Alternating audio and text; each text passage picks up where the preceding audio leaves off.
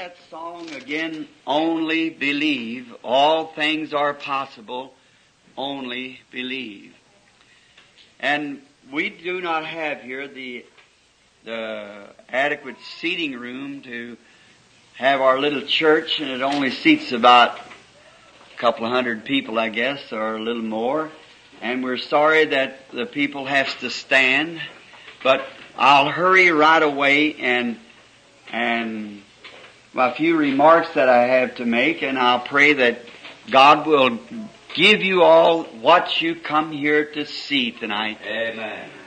And get your hearts filled with His goodness and His mercy, for I truly know that that would be His divine will for it to be so. Amen. The first I want to say that it'll be long missed around here, the going of our sister Casey. Though being old, I think way in her 80s, and as day after day through the snow and rain as she made her way to the Church of the Living God. The other night it was a great privilege to stand by her bedside as she was going. And I said, "Do you know me?" And I don't know whether she did or not. But when I said, "Do you know Jesus?" she nodded her head, yes, that she knew Him. Amen. Then I was glad to call her children, her grandchildren, and I believe even great-grandchildren to the bedside and say, that's the way to go. Amen. After all, we must go. It's allotted unto man once to die, and after that the judgment. And then our sister Hall, Brother William Hall, pastor of the Milltown Baptist Church, which is a convert to the Lord in one of the meetings recently, a few years ago, and was healed of a serious cancer when the doctor said the best that could be gotten in his part of the country. And then the doctor in New Albany said he's dying. And he come up here, and his wife called me, and she said, "Brother Billy, will you come pray for Will? He's dying with cancer." And we went down to see him, and the cancer was of the liver. And it had done swollen his liver out, and it turned yellow and was almost unconscious. And I asked him if he minded if I would call my doctor friend here in the city to just talk to him. That was Dr. Sam Adair. Many of you know him. Dr. Sam said, "Billy, there's only one thing to do, that's send him to Louisville to some famous cancer specialist." And they sent him over there for an examination. And of course, the doctor over there wouldn't tell him, so he called Dr. Adair, and Dr. Adair called me, and he said, "Billy, your preacher friend will be dead in 4 days." Said he's got 4 more days to live, said because the cancer has eaten his liver up. I said, "Doctor, isn't there nothing you can do for him?" He said, "Billy, we couldn't take his liver out and him live." And he said, "If he's a minister, he ought to be prepared to go." I said, "That I believe he is." So it was a hard thing for me to go tell his precious wife that Brother Will Hall would be dead in 4 days. The Wright family here is sitting here, which are witnesses to it, and many more. And I went in and told Mrs. Hall, Will be dead in 4 days. The doctor says his liver's eaten out with cancer. So I come home, and the next morning, a lot of people come to the house, and I have to get out just a little while. I've just come off of such a trip down in Kentucky where it was the hunting. And I was going squirrel hunting that morning, got in early and looked out, and there's nobody on the runway at the house. So I went and got my old hat and .22 rifle and started out, and I seen an apple hanging there. It was a harmless looking apple I ever seen. I thought, what did Meaty put that kind of an apple on the wall for? Naughty and worm-eaten, and I noticed that it wasn't hanging on the wall, it was in the air. And I knelt down with my old hat and gun in my hand, and I seen another apple and another apple until 5 apples stood there. Then a great big apple with red streaks in it came down and made 5 big chomps and just cut the apples to pieces and swallowed them up. And I thought, what is this? And then the angel of the Lord, whose picture you see there, stood in the room and said, "Go tell Brother Hall, thus saith the Lord." He's not going to die. He's been sick 5 months now, but within 5 days he'll be well. Quickly I called Dr. Adair and I said, "He's going to live." He said, "Billy, how can he live and his liver eat out of him?" I said, "I don't know, but the Lord just said he's going to live, and that's all I know." And he's living today. His wife, I guess, nearly 75 or 80 years old, slipped out to be with the Lord a few days ago while I was down in Kentucky. God rest her soul, and Sister Casey also. They both have been in this church and fellowshiped with us. Every man, no matter how young or how old or how healthy, there's one day that we're all going to meet God. We can prepare for that. Now, tonight just a few remarks from God's eternal and blessed Word. And I would like to read just a portion of it here found in the book of St. Mark, in the 11th chapter of St. Mark. I want to talk on faith just for a few moments, because many of you standing, your limbs will be cramping. I want to begin at the 20th verse. I want to read it from the original Greek lexicon. "And in the morning, as they passed by, they saw the fig tree dried up from the roots. And Peter, calling to remembrance, said unto him, Master, behold, the fig tree which thou did curse is withered away. Jesus answering said unto them, Have faith in God. For verily I say unto you, that whosoever shall say unto this mountain, Be removed and cast into the sea, and shall not doubt in his heart, but believe that those things which he saith is coming to pass, he shall have whatsoever he saith." What a blessed promise. Amen. Faith in God. It's a staggering thing to many people. And yet we ought to be ashamed of ourselves to confess that we don't have faith in God. First, there is cowards who die 10,000 deaths while they're here on earth, and a hero never dies. His memories linger on for his great heroic deeds. And usually, people who have faith are people who have experience. Experience brings faith. I think that's the reason that the Bible teaches us. Jesus said in St. John, the 3rd chapter, except the man be born again, he cannot understand the kingdom of God. Now that's quoting from the original. In the King James it said he cannot see, but the word doesn't mean see like you look with your eyes. It means to understand. You can't see the kingdom anyhow. You must understand it. And Jesus said, except the man be born again, first, he cannot understand the kingdom of God. Amen. So it behooves us to have an experience before faith can ever accomplish very much. Therefore, people ought to be saved before first they come to God and have an experience of salvation before they approach God for their healing. It'll work wonders if you can only believe it. Now, notice many times in the Scriptures, we take the famous old scene of Israel when they were in trouble and there was a war broke out between Israel and the Philistines. And Israel had gathered themselves over on the side of a hill.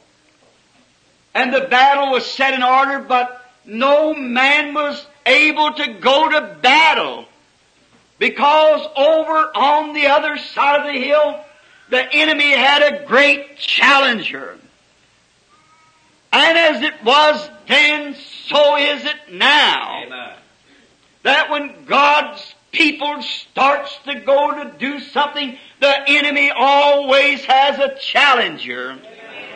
Challenge you for it. And this great, almost prehistoric giant stood there with 14-inch fingers on him and a spear in his hand the size of a weaver's needle. He challenged any man of Israel to come and fight with him. That's the way the enemy does when he thinks he has the upper hand. He'll never do it when he sees conquering faith. Amen. But he'll only do it when he knows he's got you cowed down. Amen. That's when the church can't move. It's when he's got the weaver's needle over you. But while in the armies of the Israelites, Saul, the great warrior, if there was any man in the whole army that was more apt to be able to go and fight with this giant, was Saul. First, he was a well-trained warrior. He knew all the maneuvers, how to dodge the spears and how to knock them off with his shield. And above that, he was head and shoulders above any man in his army. Amen. He was more physically for a match, and he was a trainer of man. But as it was with Saul in those days, we find the same thing existing today among people who go to church. Some of them who are the best trained scholars has the least faith in God sometimes. Has the PhDs and DDs and try to explain it or try to get away from the very fact of facing God's Word. They try to explain it away some other way. And it's truth. All of our scholarship, all of our training never puts us in position to meet the enemy. Amen. It takes faith in God to do that, and that alone. But if we notice, while this giant was making his great boast, and this great theologian, as it would be, stand there well-trained to know how to fight, but he had never had any experience with God. Amen. It's such a pity today to see men and women who've lived in church, been brought up in this cradle roll, and knows the Bible well, but yet has never witnessed an experience with God. What we need is to get back to a real heartfelt experience. Amen. To know who you got faith in. Not some writings, but the true and the living God who lives now.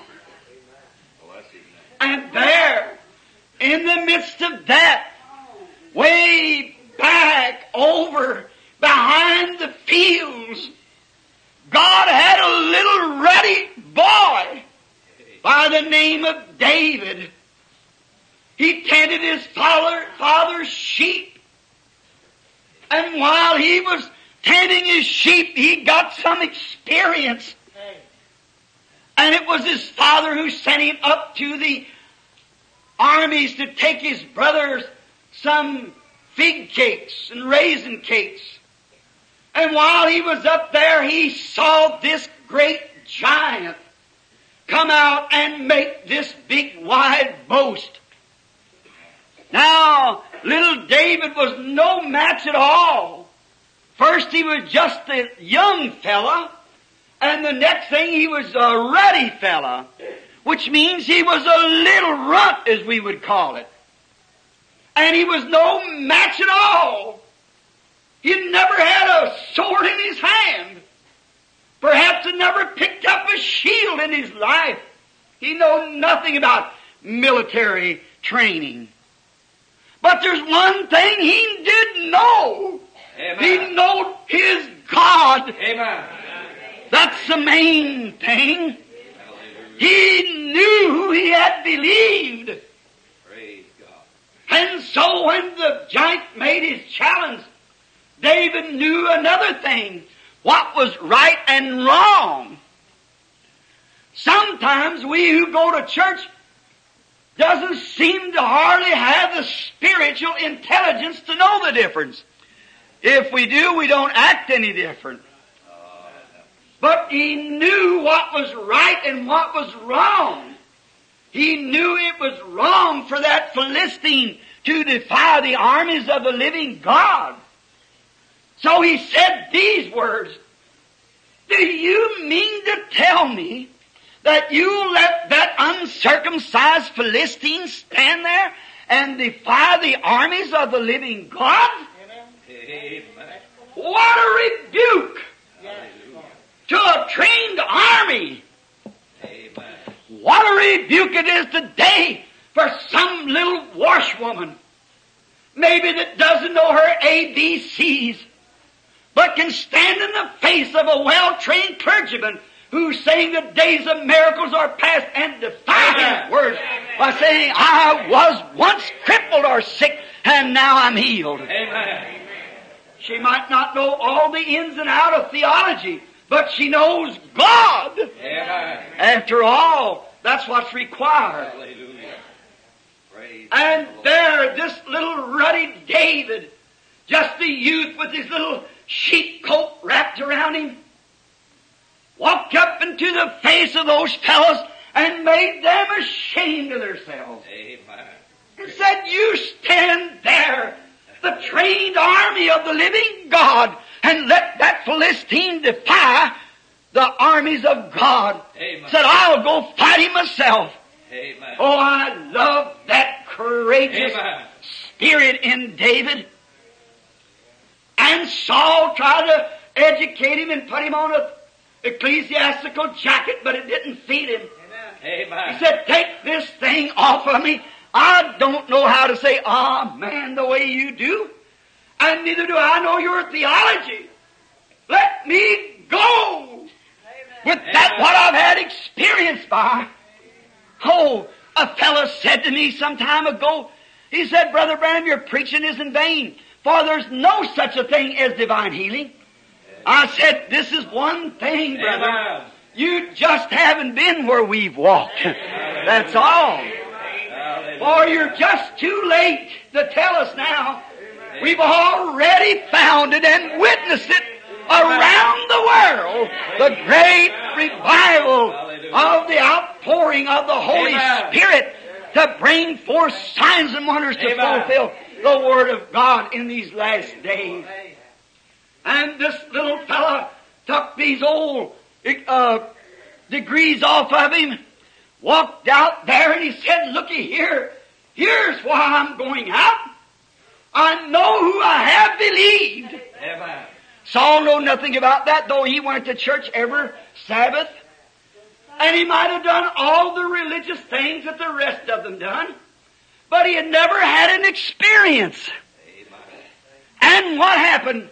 David said, "When I was tending my father's sheep, out there when I walked down to the green pastures and by the still waters, Hallelujah.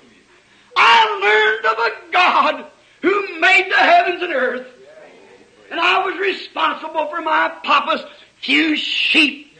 And a bear run in and grabbed one and I slew him. Amen. And a lion run in and grabbed the kid and took off and I knocked him down with my slingshot. And when he raised up, I grabbed him by the beard and slew him." He said, "The God that delivered the bear and the Amen. lion, how much more will He deliver that uncircumcised Philistine into my hands?" Hallelujah. Certainly, he knew what he was talking about. He had faith in God. He had had an experience to see what God would do. Therefore, he knew that experience would carry him on to victory. Oh, years later, when he become the king of Israel, there's no doubt that he become king for such a warrior as that. When he become king, he had an idea. Let me build the house of the Lord. And when the prophet Nathan that night took him out and was talking to him, the Lord appeared to Nathan. He said, go tell my servant David. I know he was just a little ruddy thing. I know he's wearing a sheepcoat. But I took him away from that sheepcoat and made him a ruler over my people and give him a name like the great man in this earth. How God seen that sincerity of faith to believe him upon an experience that he was the living God. How little it was for Abraham after he had endured as seeing him who was invisible. How after he met God and had an experience of talking face to face with God, that he could call those things which were not as though they were. For he had an experience. He had talked to God face to face. That's what we need. Is a personal experience with the living God. How that Moses, after having 40 years of religious training by his mother, how having 40 years of military might in his hands, of how to whip a nation, how to conquer, and it taken God 40 years to take it out of him. But once out there in the wilderness alone, one day he'd come face to face with God in a burning bush. And he was better equipped in 5 minutes after he had talked with God than 80 years of schooling had done anything to him. He was a coward, dying 1,000 deaths. And after meeting God, he wished he had 1,000 lives to die for Christ. He was ready to go. There was nothing could stop him. Though he had no army, though his education was no good to him, he couldn't fight. He had no swords. He didn't have any warriors, any chariots to back him up as far as the world knew. But he'd come face to face with God with an experience who had the armored angels of all the eternities just stand behind him. And as Moses went his way down with his wife straddle of a little old mule and a long whiskers hanging down, I believe that 10,000 times 10,000s of angels rolled along down those dusty roads with him. He had an experience. It was down at Dothan one time when a young fellow, a prophet's servant, and he went down with him to Dothan. And while the prophet slept, the great Syrian army come and encamped about the great walls of Dothan. And when he woke up the next morning, he had never had an experience. He said as he seen the great army looking for Elijah, he said, "Oh, my father, the whole armies have gathered and surrounded here. They're looking for you." It didn't shake that old prophet one bit. Praise God. It might have been cancer, it might have been tuberculosis, it might have been a stroke, but it didn't shake that prophet. Amen. He looked at him and he said, "Son, there is more with us than there is with them." Amen. He said, "I can only see you and I." He said, "Open his eyes, God, that he can see. Amen. Give him an experience." And when his eyes opened, he looked and the whole mountains was full of chariots and fire and horses of fire Praise God. around that old sainted prophet. He had an experience. There was no more doubt in his mind then. It was Samson with the jawbone of a mule that killed 1,000 Philistines because he had an experience that he was born again.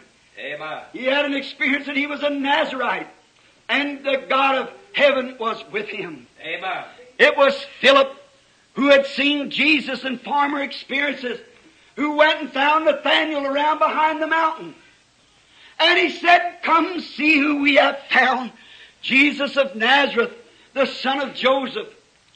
And the man, being very orthodox, he said, "Now could there be any good thing come from Nazareth?" He said, "Come and see." Why? He had been with Jesus. He knew that there was something about the man. Amen. Yes. That was more than a match for anything the devil could stand up. Oh, listen closely. And as they go around the mountain, Philip is beginning to talk, and Nathanael speaking with him. And he said to him, "Now when you get there, I have seen him when Peter come up." And he didn't even never see Peter in all his life. But when he got there, he said, "Your name is Simon, and you are the son of Jonas." Knew his name and knew who his daddy was. Or he couldn't believe that. But Philip had once been with him, so he knowed to persuade him how he did it. So when he walked up into the presence of Jesus of Nazareth, he'd come then to believe. Then when he looked at him, he said to him, he said, "Behold an Israelite in whom there is no guile." And he said to him, "When did you know me, Rabbi?" And he said, "Before Philip called you. When you were under the tree, I saw you." Now it's astonished him. Amen. How could he do it? But Philip knew that to persuade Nathanael that it could be done because he'd had an experience of being with Jesus. Amen. You know, there's something about being with Jesus gives you an experience. Being around where He's at, watching His work. And then that gives you faith. When you have an experience, it gives faith. Faith goes by your experience. Now, notice in this. Now as he come up, well, we can see them as they begin speaking to each other as they moved up. And he began to tell him what was taking place and who he was and where he come from and all about it. And then as quick as he got the experience, oh, blessed be the name of the Lord. When he got the experience that a miracle of God had been performed on him, then he could fall at his feet and say, "Rabbi, thou art the Son of the living God. Thou art the King of Israel." But first he had to see it done. He could have faith in God after God had manifested Himself. That's the way God does. The woman that Brother Neville was reading about tonight in the Bible, she was setting out the well, or getting her water out of the well. She was a Samaritan. She had been taught that there was coming a Messiah who would do great signs and wonders. She knowed a little about it. And when they dipped the bucket into the well to get the water, Jesus said, "Bring me a drink." And she said, "Why, you have nothing to draw with. And why would you ask me for a drink? See, you're a Samaritan first. We have no dealings with each other."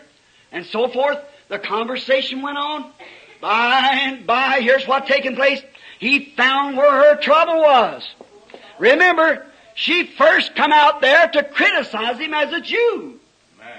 But he said, "Go get your husband and come here." She said, "I don't have any husband." He said, "That's right.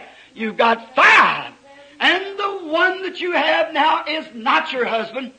And quickly, as soon as that happened, she was puzzled in her mind. Remember, she went to a cold formal church. She knew not what to do. She said, "Well now, sir, I perceive that you are a prophet, that we know when the Messiah cometh that He'll tell us these things." He said, "I'm He that speaks to you." Oh, what an experience. I am He that speaks with you. And what did she say? She ran into the city with an experience that she had witnessed that Jesus was the Son of the living God. Amen. Why? She had seen a power working in Him that had performed a miracle that told her who she was and where her sin was and where her trouble was. Therefore, she could run and say, truly, that is the Son of God. Come see the man that told me the things that I've done. Isn't this the very Messiah? Now, notice again, in a few moments, they had a woman that had a blood issue. She cried and tried everything to get well. She couldn't do it. She pressed through the crowd, and she touched the border of his garment, for she believed. Now what? Faith cometh by hearing. Hearing of the Word of God. Amen. She pressed through because faith comes by hearing. She touched his garment, and she said, that satisfies me. I've touched him, and she goes back into the crowd, believing in her heart that something would take place. Amen. Oh, if people today could only get that. Believing. And when it taken place, Jesus turned and said, who has touched me? And Peter said, all of them are touching you. Why do you say who touched me? He said, but I got weak. I'm so weak. Virtue, strength has gone from me. I am weak. And he said, well, how did you know that? And he looked around over the crowd. She thought she was hid. She was back out there hid in the crowd. And when Jesus turned and looked at her, he told her what her trouble was, and that she had been healed. And then it was that she could fall down at his feet and confess all things. After she had had an experience of his great, magnificent power to reveal to her that she had touched the garment, not only of him, but of him that liveth forever. Almighty God. Certainly it was.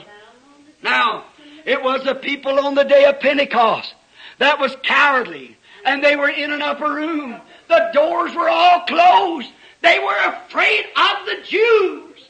But when God came in the form of the Holy Ghost and baptized every one of that group with the baptism of the Holy Ghost and fire, it was then they could go into the street, and that man who cursed in the presence of Jesus a few days before could say, ye men of Judea, and you that dwell in Jerusalem, let this be known unto you, and hearken to my words. These are not drunken as you suppose, seeing it's the third hour of the day, but this is that which is spoken of by the prophet Joel. Amen. Certainly, after he had had an experience, before he had the experience, he had faith to believe it, but after the experience come, experience brought the results. Certainly it did. Now, those people that Jesus has spoke to there about the tree. Now notice just a moment now as we close. As he was coming out of the temple one day, he run down to a tree to find out if he could find something to eat on this tree. There was nothing there, because the time of figs wasn't yet, and he could find nothing. So he said to the tree, no man eateth from thee from henceforth. No one eateth. And the next day, they never seen any difference in the tree right then. It didn't show any results, any physical results. Now here's where I want you to get it. It showed no results. But what did he say? No man eateth from thee. And in 24 hours, about noon the next day, they passed by the same tree. And in there they noticed that the tree had begun to wither. And Peter said, behold, the tree which thou didst curse, it's already withering from the roots. Now watch what Jesus said now, as we close. Have faith in God. What? He showed him his power first. He showed it on a fig tree. What he could do. Because when he asked the Father anything, he believed that he received what he asked for. Then he told them, you have faith in God. For I say to you, if you'd say to this mountain, be moved and be lifted up and thrown into the sea, and don't doubt in your heart, but believe that those things that you say is coming to pass, you shall have what you say. Do you get it? Here it is in the original Greek lexicon, you see. Believe that what you say shall come to pass. You can have what you say. Have faith in God. Believe that what you ask for, you receive it. Believe it's already taken place, and you can have what you say. Now, about the mountain being moved. Maybe one little grain of sand begin to move. But anyhow, in the eyes of God, it was already taking place. If you believe tonight that no matter what's wrong with you, if you believe when you ask God that you get what you say, Amen. you can have what you say. Have faith in God. But first, God's got to prove Himself to you. That He is still the same Lord God. He's still the same powerful Jehovah. Now, Jesus said, the things that I do shall you also.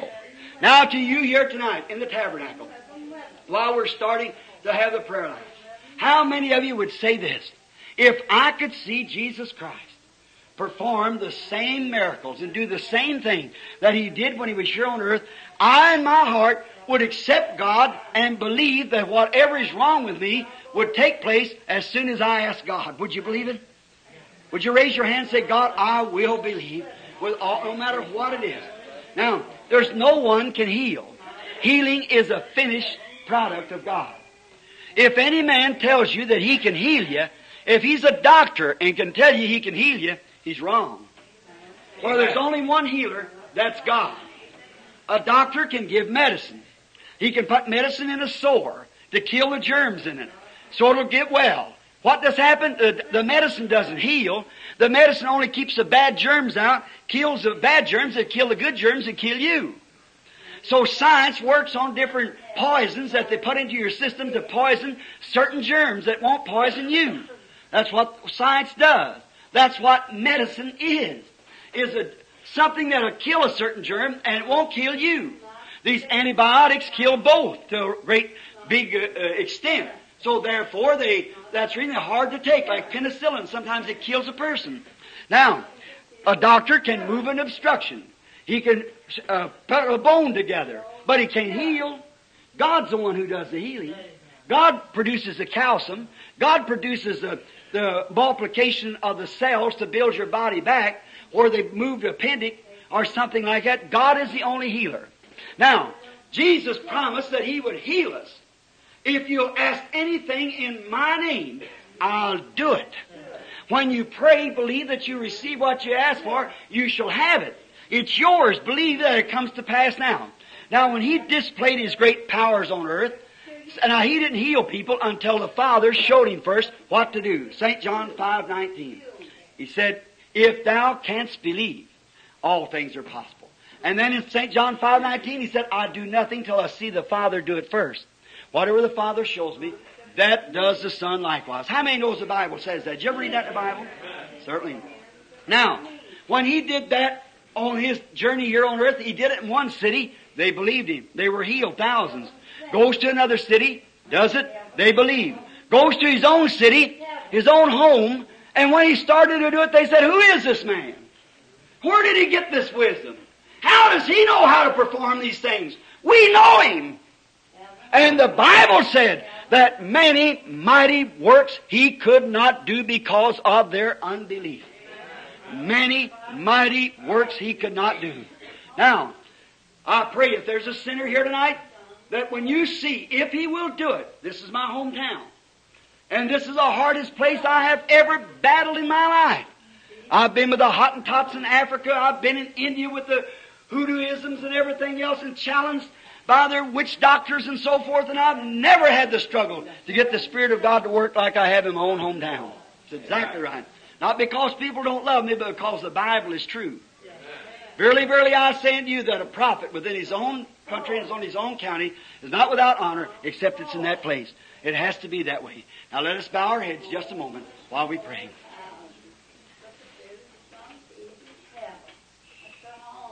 O blessed Lord, who made the heavens and earth, created them with Thy own blessed hand, I pray Thee, Lord, to be kind and merciful to us tonight, pardoning our sins and our transgressions. I pray Thee to be kind to those who are sick and needy. Grant it, Lord.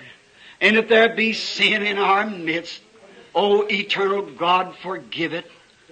For just in the next few moments, Your Word is either found right or it's found wrong. It's either found to be true or it is an error. God is still God or the Scriptures is wrong. And Lord, preaching this, believing it, holding it to the showdown, Lord, the Word, that there must be something take place. There must be either God must prove Himself real or the people has a right to say, I first have to see it.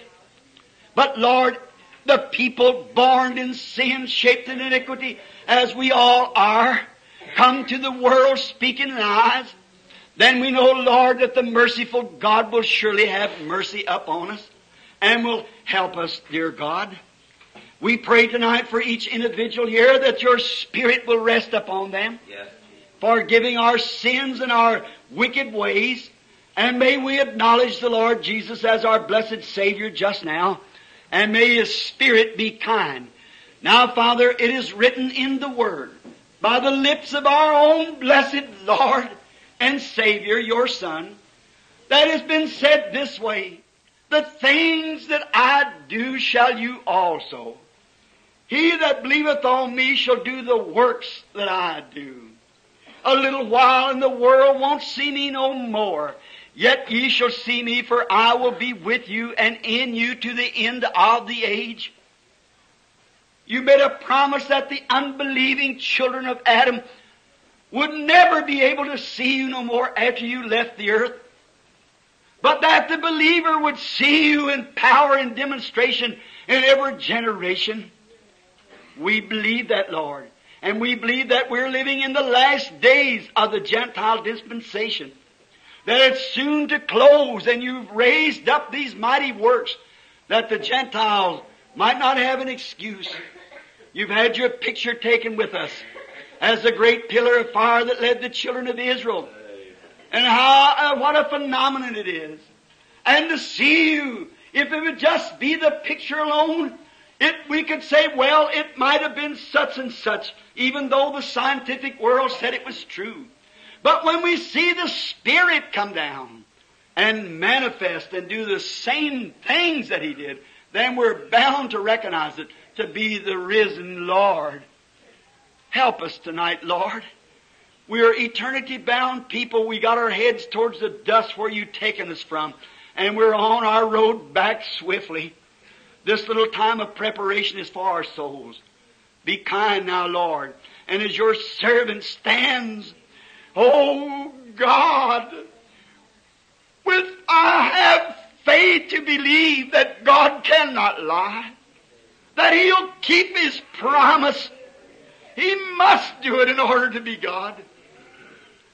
Lord, as my age is creeping along, and I don't know how much longer I've got to stay here, I pray, God, that you'll give me great experiences, even greater than what has been done, if it be possible, that the people might know and experience that the living Word of God is part of God. And may every person be without an excuse tonight when we leave here, if they should turn their back upon Thee. Grant it, save souls and heal the sick. For we ask it in the name of Thy child, the Lord Jesus, our blessed Savior. Amen.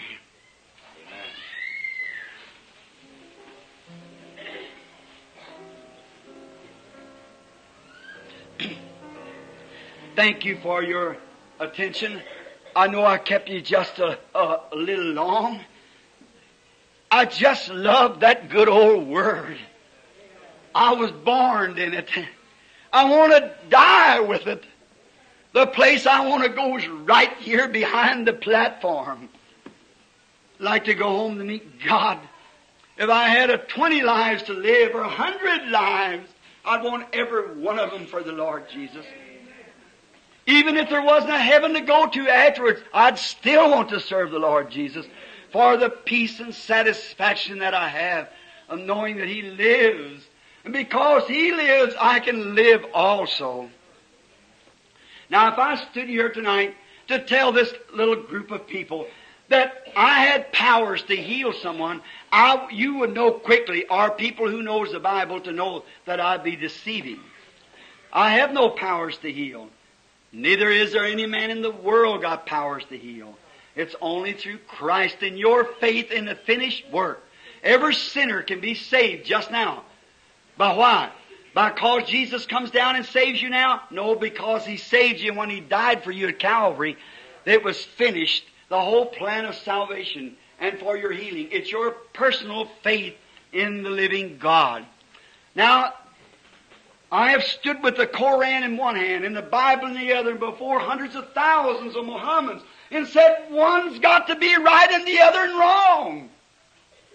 No matter what a man says, if he can't back up what he's talking about, he lies. And if Jesus Christ promised that His church would do the same thing that He did and won't back it up, there's something wrong. He wasn't the Son of God. But if He will back it up, then the world's without an excuse. Amen. That's right. He's obligated to keep His word. You're obligated to Him. You don't belong to yourself. He died to redeem you. And it's you that He's looking for, to come back to the one that's redeemed you. If I could tonight, I'd heal every person in here. I have no power to do that. The only way that a minister could do it, preaching the Word. Faith cometh by hearing of the Word. And the Word also says that there will be, in the last days, or through the age, the church age, there will be first apostles, which is missionaries. Secondarily, prophets.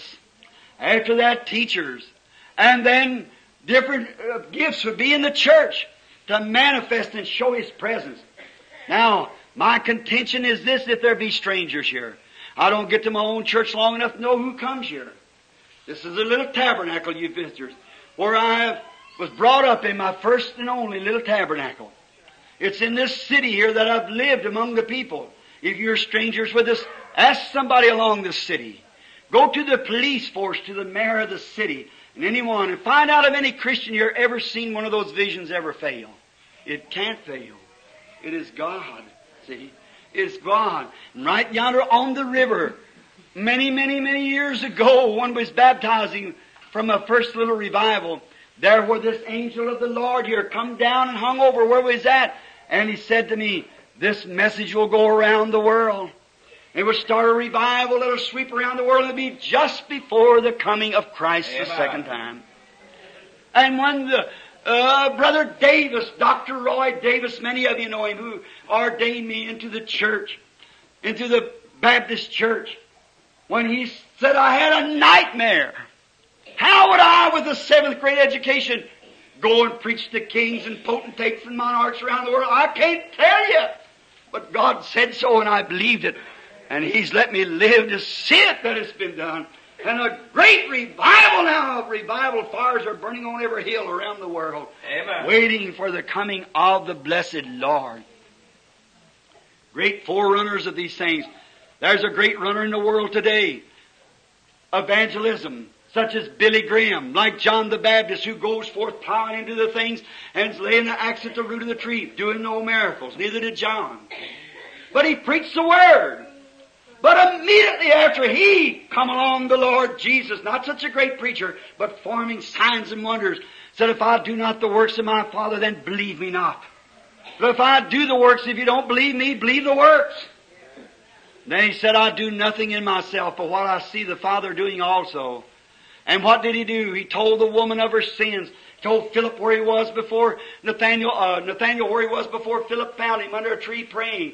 He told Peter what his name was. He told the woman with the blood issue when she touched his garment. All these things. And he said, these works that I do shall you also, more shall you do, for I go to my Father. One woman touched his garment, and he got so weak, there was no one else touched, as far as we know. That's all we have, and the Bible's all we had to go by. But now we can see it done time after time. By sinners saved by grace. Why? Because His Word said, more than this shall you do. Now He died. Yeah, He rose again. And He's alive tonight. He said, I am the vine, ye are the branches. The vine doesn't bear fruit. It purges the branches, and the branches bears fruit. He has no hands but mine and yours. He has no eyes but mine and yours, because He's returned into spirit. The pillar of fire that led the children of Israel, it was the angel of the covenant, Jesus Christ. The Bible said so. Any Bible reader knows that. And he said, I come from God, I go to God. And he returned back to God. You say he went back to that pillar of fire? Absolutely. Does the Bible say so? Yes, sir. Paul, a little after his resurrection, met him on the road down to Damascus as that same bright light that put Paul's eyes out. And no one seen it but Paul. It was a reality to some and not to the others. I know by an experience that same Lord Jesus is not 2 feet from where I'm standing right now. That's right. The visions come and you see it. And it was so bright to it put his eyes out. He said, Lord, Lord, he said, why are you persecuting me, Paul? He said, who are you, Lord? He said, I'm Jesus, the light. Here he is in the last days doing the same thing, the same fruits. A spirit will bear record of itself each time. If he will do that tonight in this little church while you're standing here with aching feet and limbs, I pray he'd only have to do it once. Once would be sufficient. We are people who are groped in darkness. Amen. We want to think different, but we are not. We see those things. Jesus said in the Bible, or the Bible speaks of him, said this, they have eyes but can't see, ears but can't hear. Though he had done so many miracles, yet they could not believe him. Do you see what I mean? Wake up now quickly. If the Lord Jesus will perform these things, then he's Christ. He's the same yesterday, today, and forever. May he grant it now. If he will, I'll be thankful to him while we pray. Lord God, creator of heavens and earth, now the rest of it's in thy hands, Lord. This is the little broken up message by difficult people with their spirits all bothered with standing aching feet and sick people crying, and it is very difficult. But I pray, Lord, that you'll somehow or some way get the little message to them. That man who has faith, who believes that you promised all things are possible. Then those who touch the garment of our Lord. We're taught in the New Testament that he's still the high priest that can be touched by the feeling of our infirmities. He can still talk. He's still alive. And we are his vine, or his branches that's connected in the vine. Amen. Then come, Holy Spirit. Amen. Speak and give us light. Amen. Give us healing. Give us forgiveness of our sins. Amen. And make us thy people. For this we ask in Jesus' name. And for his glory. Amen. Amen.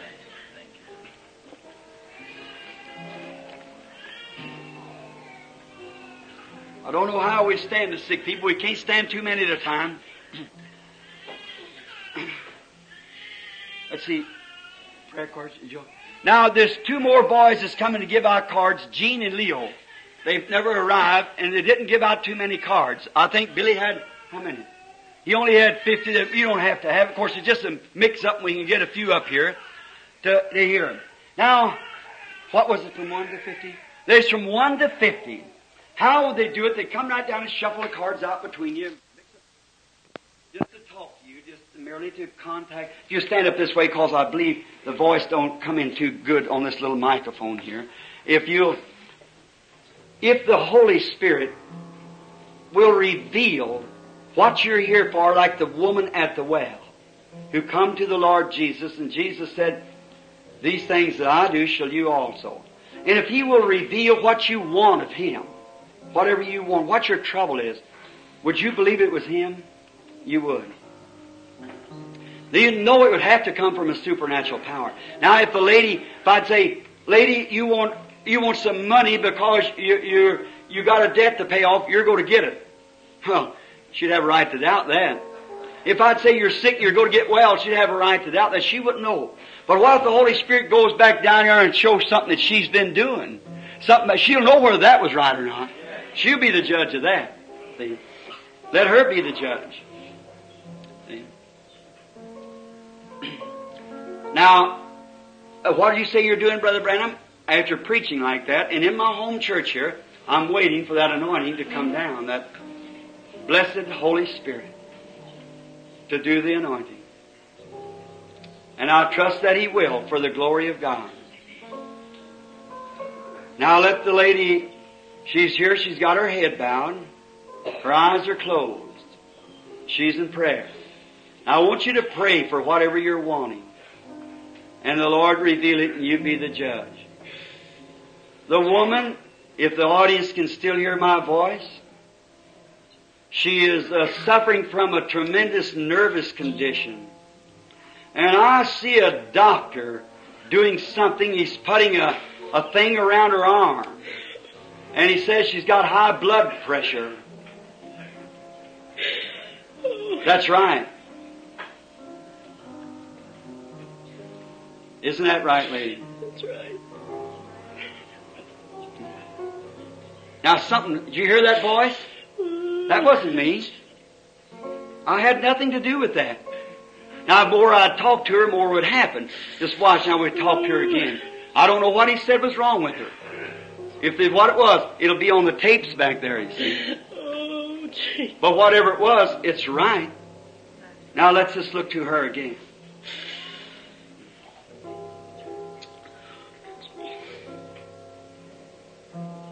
Yes, I see her now in a nervous condition.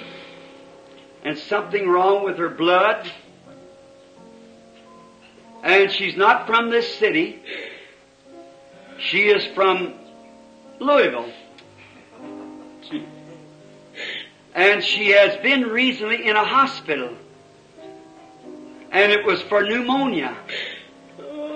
And her doctor tells her she's got a back set of it and must go back again to the hospital. That's thus saith the Lord. Amen. That's right. But you don't have to go back, lady. Your faith has made you well. You're healed in the name of the Lord Jesus. Now, go and be well. The Lord bless you. Did I have one thing to do with that? Not a thing. Now here stands a lady that I've never seen in my life.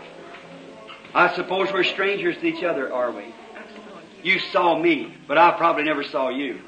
Just probably in some meetings or somewhere. Now, if the Lord Jesus will let me know what you're here for, you'd know then, me not knowing you, that there's some way I have of knowing it. You'd have to know it come through supernatural. Then what would you think it would be? The same thing the Bible said, that Jesus Christ is the same yesterday. Would you believe that, audience? Amen. Here's my hand. As far as I know, I've never seen this woman in my life. See? And she's seen me, but I don't know what you're here about. I don't know nothing about it. I just don't know. But God does. Now, the Lord will reveal it. Amen. That's all He could do if He stood here. If it's for healing or anything else, He just wants you to believe it. That's all. This is to manifest that His Word is true. Yes.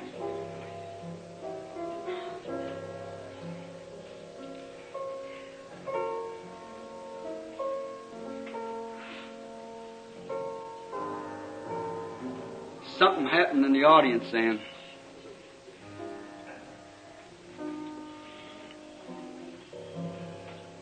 Just have faith.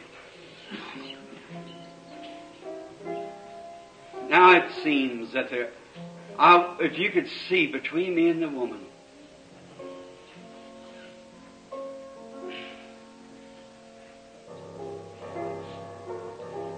you're suffering with a weakness. You have real weak spells. That's right. Just tremendous weakness. Nervous, weak. But that's not your reason you're here. You're here for somebody else. And that's a man. It's your husband. He couldn't come because he's got a severe heart trouble and nervousness. And you're not from this city. You're from a place called Columbia, Kentucky. Your name is Lottie Gooden. Your husband's name Elmer. Go home and find it as you have believed. And may God grant it to you in the name of the Lord Jesus.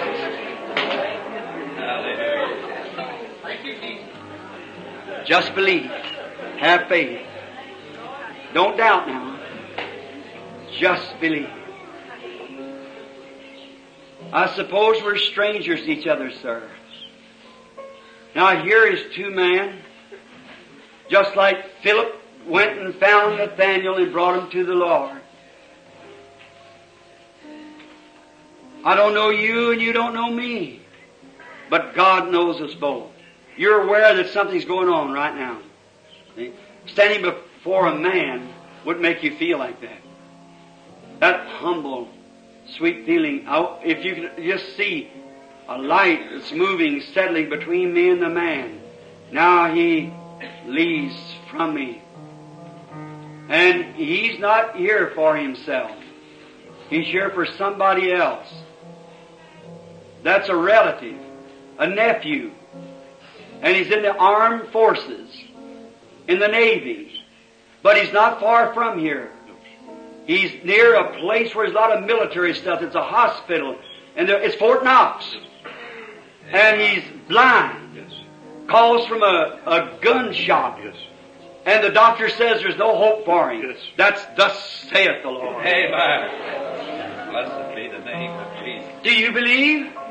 Then may it be according to your faith, my brother, and receive in the name of our Lord Jesus. Amen. Do you believe? Glory to God. Glory God to bless God. you, my dear brother. Praise the name of Jesus. The next person. How do you do?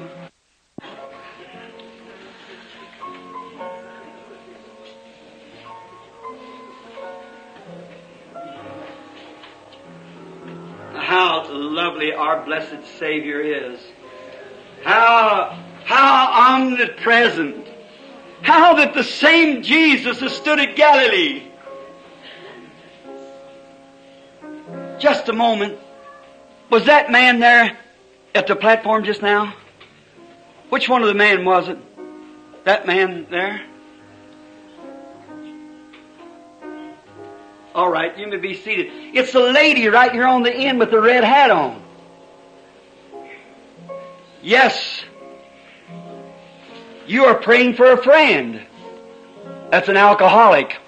That's right. All right. If you can believe, you can receive. Amen.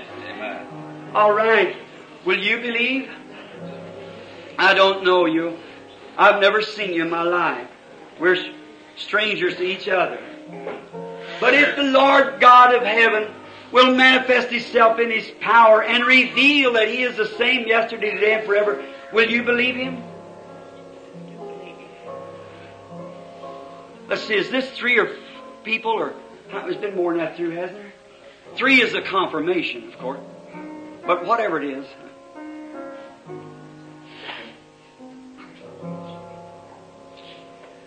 You are here for someone else. That is your main desire. And that's for a man. And that man is your son. And he has heart trouble. And he's had some kind of something happen to him. It's a stroke. And it's partially paralyzed him. And you also are sick. You have colitis. It's a bowel condition. That's thus saith the Lord. And another thing, I see a messenger going from place to place. No, it was someone come here to the tabernacle some time ago and requested a prayer for you, and the Lord healed you. That's thus saith the Lord. Amen. That's right, raise your hands. You believe you get what you ask for? Then may it be unto you, my Amen. sister, as the Lord Jesus has provided. Amen. Amen.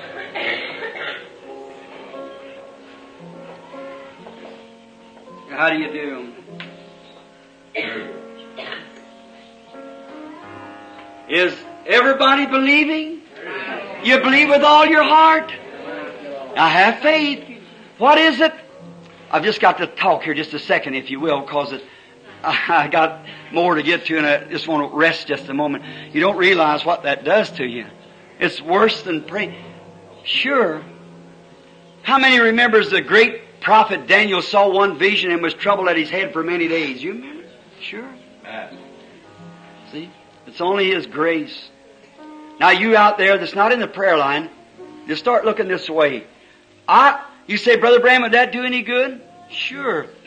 Just ask the Lord Jesus. Say, Blessed Father, let me touch your garment.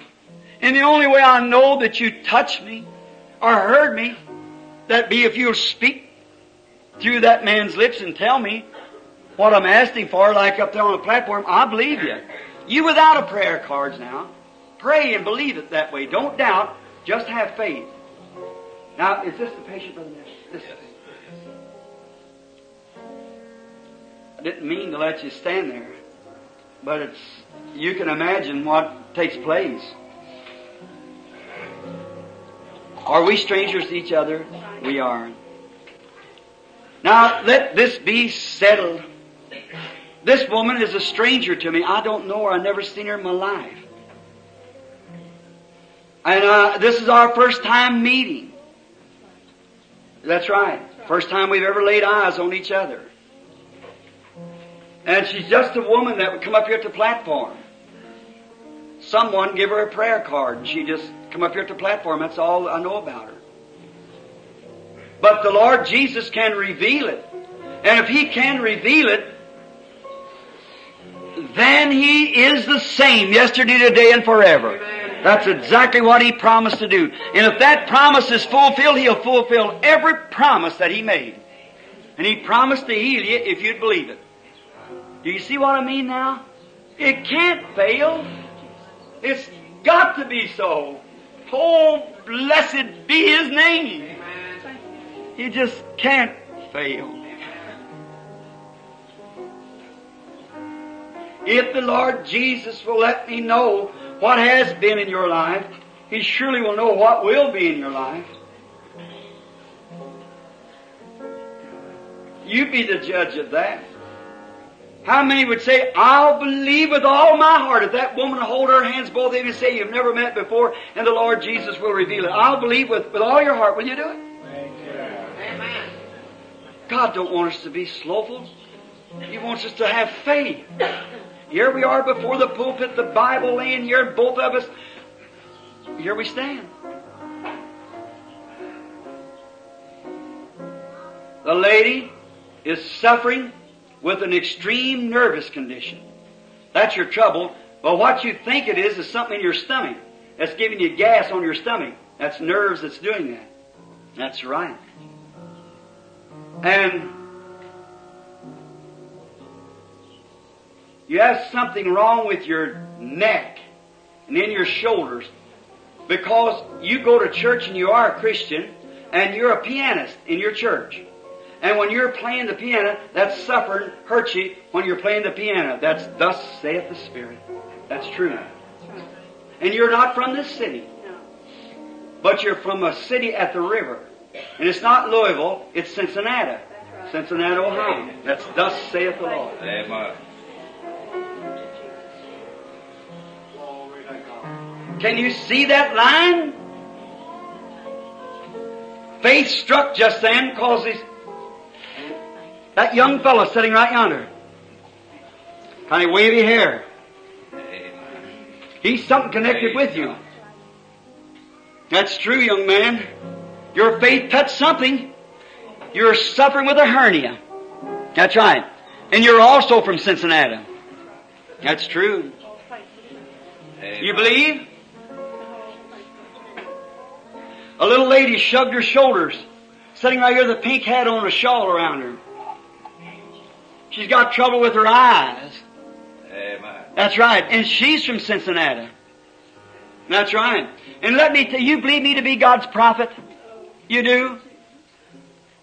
You're praying for a husband that's beginning to drink. He used to go to church and be a Christian, but he's backslidden drinking now. That's thus saith the Lord. Amen. That's right. Well, raise up your hand if that's right. So, all right. Amen. That little lady sitting next to you there is suffering with a nervous condition. She also comes from up there. But the thing that you need worse than ever, you go to church, but you haven't yet become a real Christian. That's right. Will you accept Him now as your personal Savior? Benny is there. If you do, wave your hand to Him and I accept Him. God bless you. Your sins are forgiven. You go in peace and your nervousness is gone. Amen. Go home and be happy in the name of the Lord. Amen. Do you believe? All things are possible to them that believe.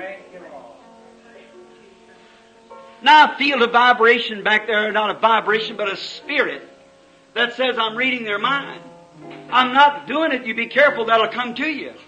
Here, this man here, put your hand on mine, sir. I won't even be looking at you. If the Lord Jesus will reveal to me what's your trouble, will you accept your healing or whatever you need? Will you do it? This man here, you will? Heart trouble. Now you go and be healed. The Lord Jesus make you well. If you believe with all your heart, you may go and be well. Amen.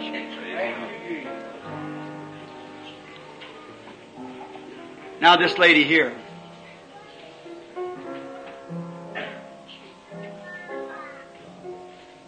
The woman has a spirit of death on her, or she's got cancer. Amen. You believe the Lord will heal you, sister? Oh, dear God, Amen. who made the heavens and earth, Jesus. this poor little woman has been caught into the clutches of the devil. Amen. A dark shadow hangs near, but we challenge this demon in the name of the Lord Jesus. Come out from the woman, and may she go and be well through Jesus Christ's name. Amen. The Lord bless you, sister. Go and don't doubt nothing. If thou canst believe, are you believing? Just have faith. Bible said, if thou canst believe, all things are possible. But it's the only way it can be done. We are strangers to each other, sir. But the Lord knows both of us. If He will reveal to me what you're here for, will you receive it?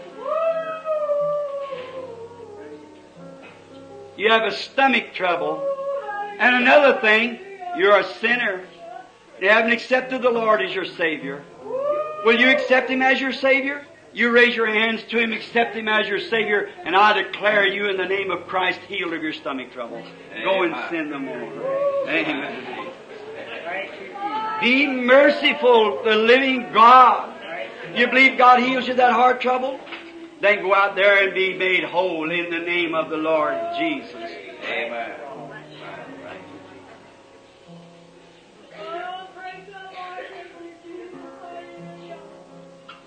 Does a little lady sitting here with a black coat on, glasses, you have a prayer card, lady? You don't? You got something wrong with your ears you want me to pray for, and you got bowel trouble also. Is that right? All right, it's over now. Go believe. If thou canst believe.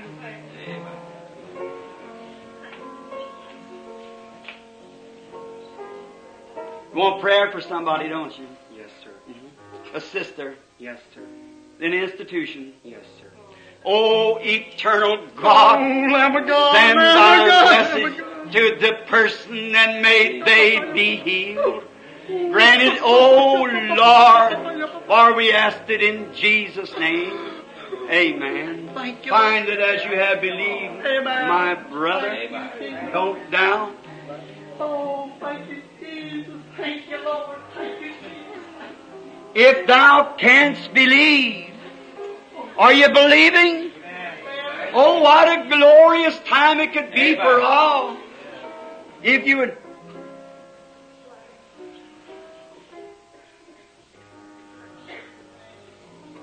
There seems to be a light around the woman that's kind of heavy set looking at me. Right back here. It's a lady inside. It moves from her because this lady has just been healed. But the next lady has something kind of a blood pressure, low blood pressure. You believe the Lord will make you whole, lady? If thou canst believe, all things are possible. Do you believe it, lady? It's looking around there, believing with, you believe it with all your heart? Yes. You accept it? All right, you can go and be made well in the name of the Lord Jesus. Amen.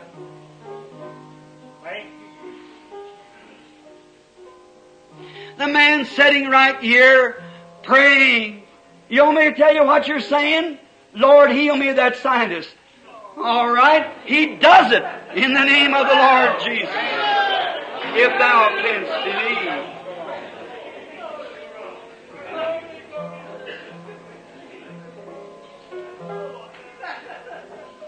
You believe God will take the heart trouble away from you and go be well? Oh Lord, send thy mercies and power and bless this poor man, Lord, and make him well through Jesus Christ's name. I asked it. Amen. Believe it now. Don't doubt. All things are possible. Arthritis is not a bad thing for God to heal. You believe that He will do it? Oh Lord, I pray that in the name of Jesus that you'll send your Spirit upon this dear woman and make her completely whole, and may she go to her home rejoicing and be made well, not doubting one bit, but believing that it's taking place right now, and she shall have what she has believed. We ask it in Jesus' name. Amen. Amen. Amen. Praise the Lord. Do you believe with all your heart? You can have what you ask for then.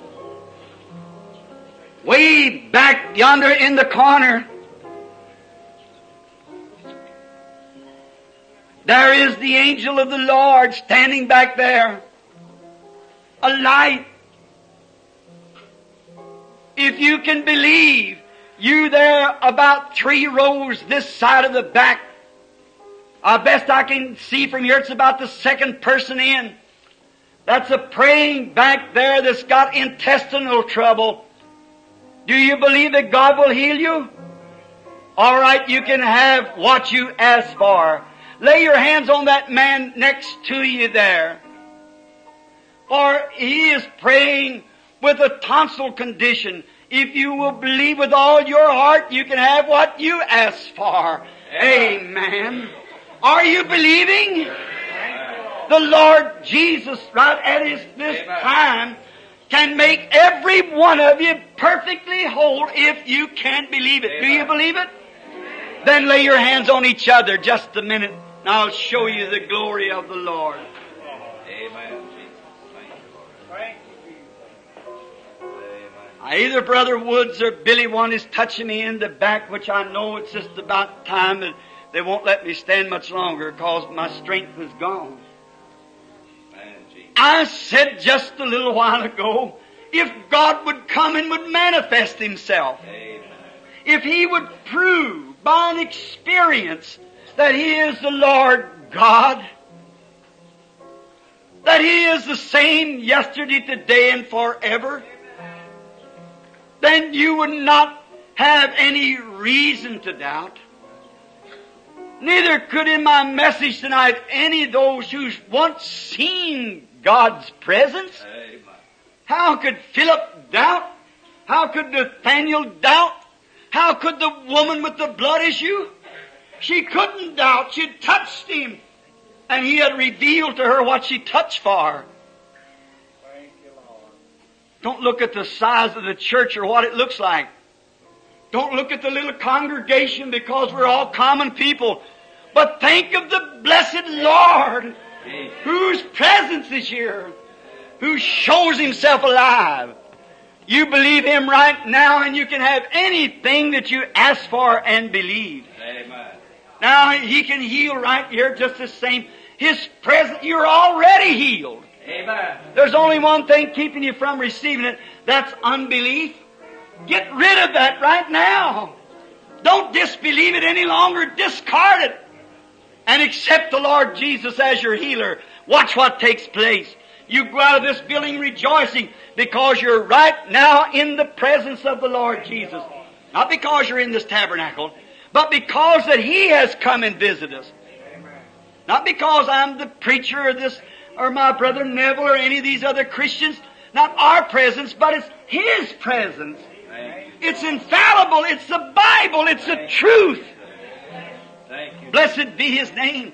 In the spite of Him saying in our own country, among our own people, grace has overrode it tonight because of the nearness of time. The end is at hand.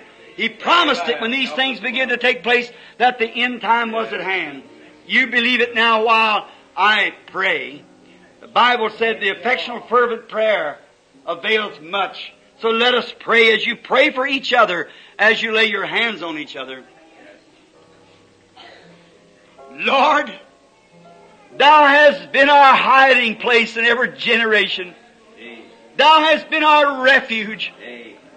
Long have we waited upon Thee. Long has this Protestant church longed to see the day when it could stand to its feet. When the little group that's been pushed off to one side because they wouldn't retaliate with the unbelief of the unbelievers who yoked themselves together. And they made their challenge that little fire that began to fall a few years ago will finally go out. But oh, we're so glad for our great Captain David, Amen. who stands in our midst tonight and challenges the enemy. Amen. Oh Lord God, we would pray this prayer of faith for each and every person here. Let them know at this very moment that Your great presence is here to sweep over this entire audience and heal every person. Oh, great Holy Spirit, every heart may be thrilled at this moment as He baptizes them into the great presence of the Holy Ghost. Oh, Satan, you are defeated. Come out of this place and get from the people in the name of Jesus Christ. May every person be healed. Oh, eternal and blessed God, grant these things through Jesus Christ's name. Every person that believes that you are healed, stand to your feet and give God the praise. Thank you. And the Lord God bless you, Brother Neville.